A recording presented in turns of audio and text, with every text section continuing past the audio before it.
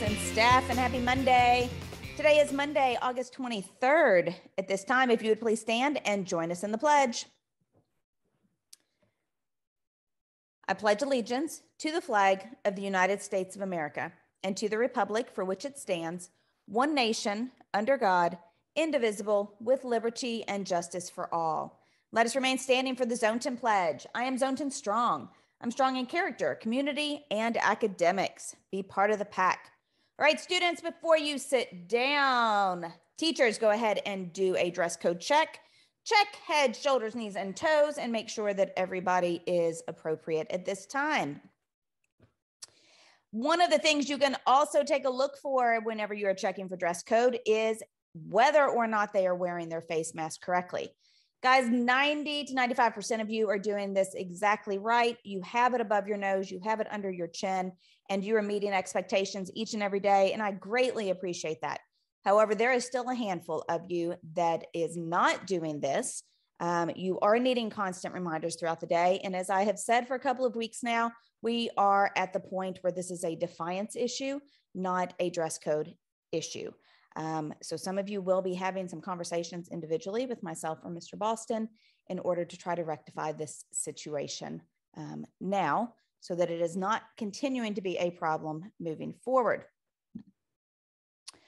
Also, I want to thank you all for your excitement, your participation last week as we got everybody sorted into our houses. We will be working today to get every student uploaded into the app so that teachers can go ahead and start assigning points. So if your teachers have not already gone through the points with you and the types of things that you get points for, then we will make sure to get that as soon as possible. I also know we have some new staff members in the building that we need to get trained on the app and make sure that they know how to give out points as well.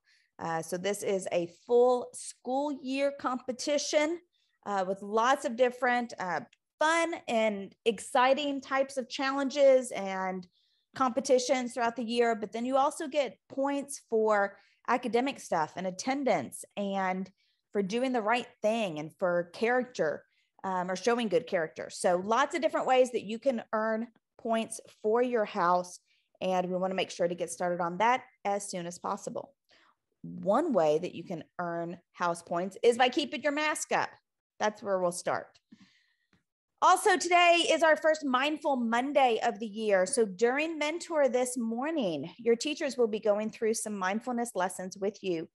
They will be teaching you today a little bit about your brain and how your brain works and what types of strategies you can use in the next several weeks. I guess actually it's every Monday we'll be going through this, but different types of lessons to help you stay more focused and control your emotions so that you are able to be focused in class and doing what you need to do when you need to do it. So please make sure to pay attention on Mondays for our mindfulness lessons.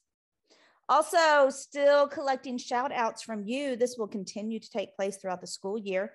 I'm probably going to take this slide off on a daily basis, but keep it up on a weekly basis moving forward.